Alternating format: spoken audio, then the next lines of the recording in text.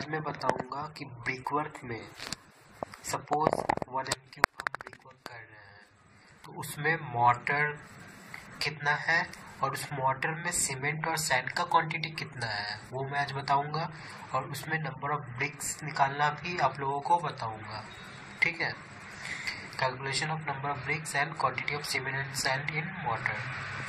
मैं brick work के लिए जो मैं ब्रिक पकड़ा हूँ वो है मॉड्यूलर ब्रिक, जिसका साइज है 190 इंटू 90 इंटू 90। ठीक है, ये साइज है 190 mm, 90 mm, 90 mm।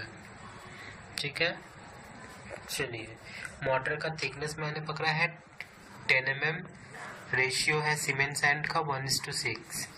ठीक है, ये 1 पार्ट जो है ये है सीमेंट और ये 6 जो है ये है मेरा सैंड। ठीक है, हमने वॉल्यूम कंसीडर किया है 1 m³।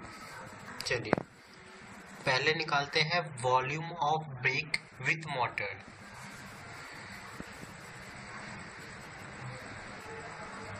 Volume of 1 brick with motor. तो ब्रिक का साइज ऐसे कितना है 190, अगर 10 mm का मोटर लगेगा तो वो कितना हो जाएगा 200। वैसे ही हाइट में 90 का अगर ब्रिक साइज है तो ब्रिक प्लास्टर के लिए 10 mm और बढ़ेगा, इसमें भी 10 mm और बढ़ेगा। ठीक है, तो प्लास्टर के साथ एक ब्रिक का साइज कितना हो जा रहा है 200 इंटू 100 इंटू 100। ठीक है, ये रहा 200 इंटू 100 इंटू 100। इसका वॉल्यूम निकालेंगे हम लोग तो आएगा 0.002 क्यूबिक मीटर। 200 मिलीमीटर है मेरा, उसको मीटर में कन्वर्ट किया हूँ। ठीक है, तो यहाँ से मुझे मेरा निकल जाएगा number of BRICS in 1 m³ in 1 cubic metre.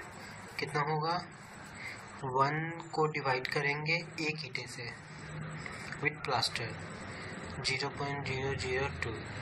इसको डिवाइड कीजिएगा तो देखना आएगा 500 नंबर्स। तो 1 m³ में मेरा कितना ईंटा लग रहा है 500। ठीक है, चलिए अब निकालते हैं वॉल्यूम ऑफ 1 ब्रिक। क्यों निकालेंगे अभी पता चल जाएगा। वॉल्यूम ऑफ 1 ब्रिक, ये जो वॉल्यूम निकाल रहे हैं ना ये विथ मोटर नहीं है, ये विदाउट मोटर है।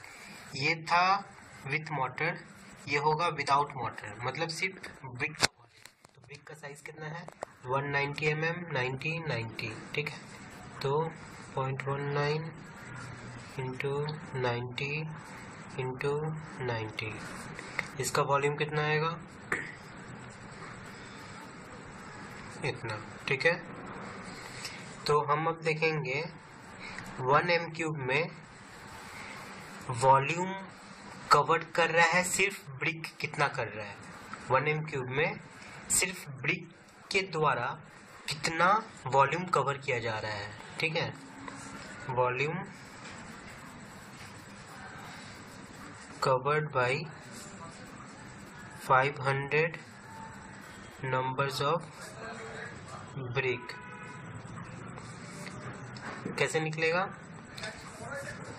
एक ब्रिक का वॉल्यूम कितना निकला मेरा, ये इसको अगर 500 से मल्टीप्लाई करेंगे तो 500 ब्रिक्स का वॉल्यूम निकल जाएगा।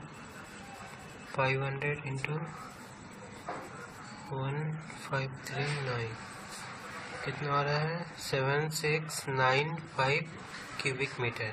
देखिए 1 m³ में ये वॉल्यूम है सिर्फ ब्रिक का, तो 1 m³ से अगर इस ब्रिक को माइनस कर देंगे तो क्या निकलेगा मेरा मोटर का वॉल्यूम।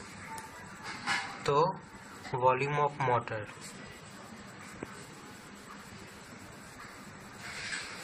1 माइनस 0.7695 कितना आएगा 0.2305 क्यूबिक मीटर। ये मैं निकल गया मोटर का वॉल्यूम, और ये है वेट कंडीशन में, हमें निकालना होगा ड्राई कंडीशन में, dry volume of motor 0.23, wait condition का 33% और इंक्रीज होगा तब जाकर वो बनेगा ड्राई वॉल्यूम। तो 1.33 से मल्टीप्लाई कर दीजिएगा, आ जाएगा 0.306565 क्यूबिक मीटर। ये हो गया मेरा ड्राई वॉल्यूम। ठीक है, अब इस मोटर के वॉल्यूम में हमारा सीमेंट भी है, सैंड भी है, तो वो क्वांटिटी निकाल लेते हैं।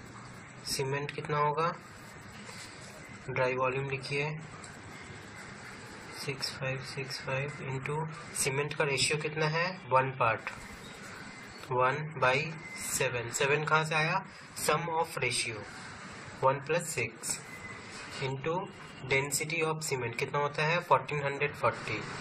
इससे अगर कैलकुलेट करेंगे तो आएगा 63 kg।